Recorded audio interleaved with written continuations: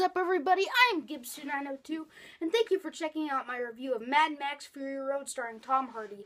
Now, Tom Hardy is a great addition to the Mad Max franchise.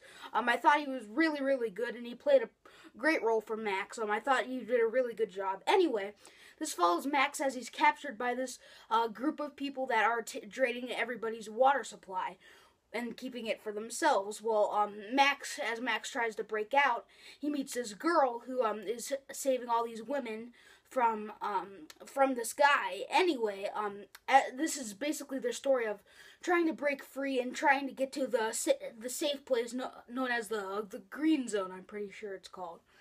Well, as they get there, it's a wild ride and a lot of cars, a lot of action, and a lot of fire. Guys, this is an amazing movie.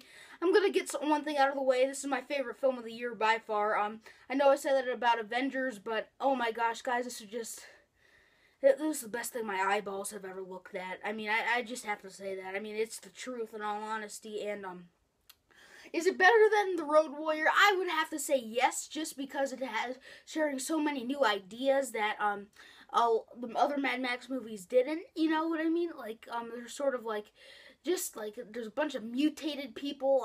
They show that in a few of the Mad Max movies, but they're like a bunch of mutated things. There's like a adult in a baby's body, which is really freaky to see. I mean, really, it's an adult in a baby's body with the mustache.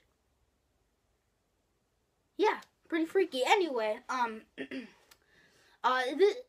this movie was visually stunning, and I'm so glad that Mad Max is back on the map. I mean, George Miller, this is his comeback role.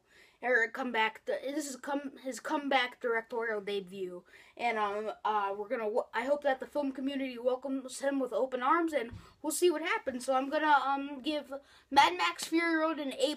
Now I know I gave Avengers an A+ too, but both of these movies were excellent, and they're great pillars to the start of the summer blockbusters. So anyway, guys, thank you for watching, and I will see you guys in the next video.